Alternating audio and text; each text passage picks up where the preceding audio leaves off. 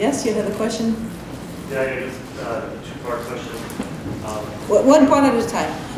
Okay, I'll do it. So is there a difference between nation request or country request versus an ICC request for information or investigation? In international criminal court, is there a difference or nuance, or all those requests are viewed the same, Is there a difference between country request and ITC requests? ICC. ICC. International Criminal Court.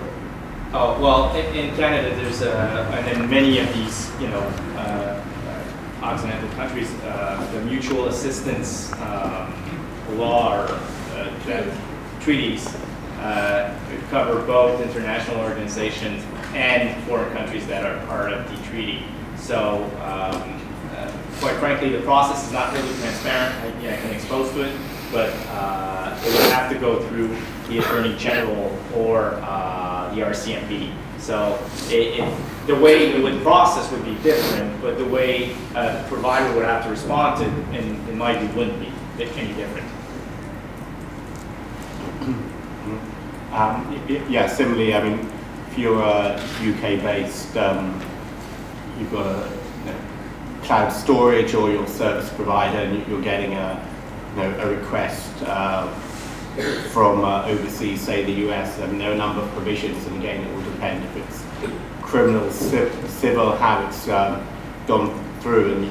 And as a service provider box, you'd obviously go through the procedure very carefully. But I mean, there's the European, there's a convention on cybercrime. There's other there's a European evidence warrant, which is where you recognise the warrant issued in another country. There's EU MLA, EU-US MLA agreement. There's various issues, and it's very hard to answer all the scenarios now. But if you are a service provider, you'd obviously want to make sure that there is the right authority, because you don't want to disclose if you're a European-based provider, or you've got data from European subjects. You don't want to disclose or transfer them outside, especially outside the European Union, unless the warrant has been issued correctly and your terms and conditions actually have ensured that you've got consent from your European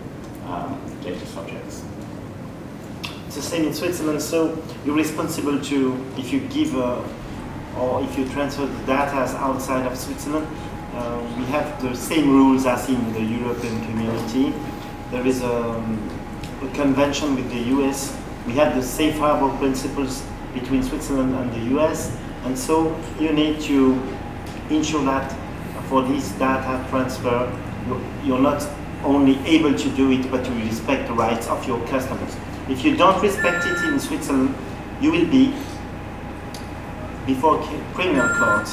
It's not only a civil case, if you transfer the data. So in my power of attorney, I have written that to all my customers. I'm not able to guarantee that the data of my customers are not sent to other countries. If they want me to guarantee it, they should ask me, and I should, in these cases, make special fee. Yes, a special fee, perhaps, if you want.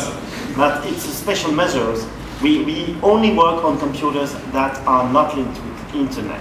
So, and this powers of attorney was a surprise for a lot of my colleagues, but now they are all working like this, because you cannot guarantee. It's not possible. You're a liar if you say to your customers you can give a guarantee. It's impossible. And so you should be really careful when you send these data, because in the end, if something happens, you are responsible. About outsourcing, it's the same rules for us. If you decide to work with the cloud of Google, of Box, of anybody, and something happens, you are only responsible. From the point of view of your question, there is a procedural difference in that any order would have to go through the Ministry of Justice, and then the Ministry would then well, review it and see if it's according to the cooperation rule and so on and so forth, and then eventually turn it to the local competent court in order to go on with the procedure. So there is an initial phase where the things you have to do are sort of different, but these are the things which are mandated by the international cooperation treaties, and then it follows the same procedure and stuff.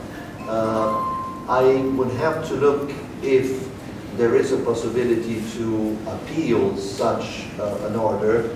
I would doubt that that would be possible, since it's an order that's coming from a different jurisdiction. I think it's one of the major differences in Italy.